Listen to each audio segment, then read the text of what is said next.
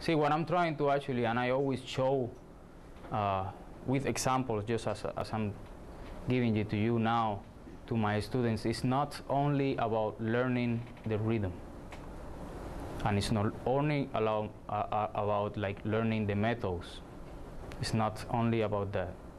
The optimus point into the musician, you have to always look up to see what is the optimus situation that you want to be in. If you want to be a real performer, then sometimes you have to actually give yourself the opportunity when you're practicing of doing that, of the fact itself of practicing the way you want it to be playing.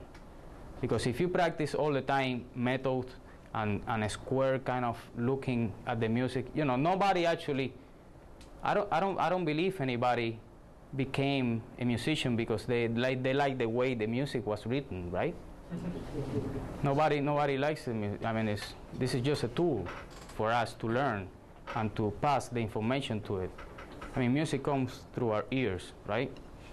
So you have to really look what it will be the result for you. You're always looking of what it will be your optimal situation in that case. So besides practicing whatever you have in the school in terms of methods and techniques and stuff like that, give yourself the opportunity to try in within the time that you're practicing that opportunity of improvisation, because improvisation is an art also that you have to develop by trying it. There is not another way you can develop that, and you can use all these tools or all the tools that you've been having as a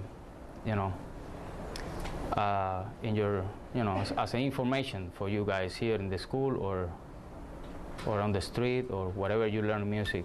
This is all it's all one music for me.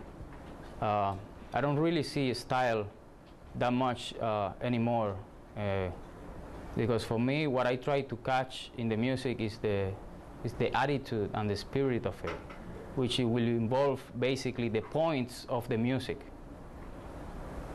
The point of the music is not playing the pattern of it only. It's giving the right attitude and giving the right feel into it. That's what makes the music happening and groove and developed the music.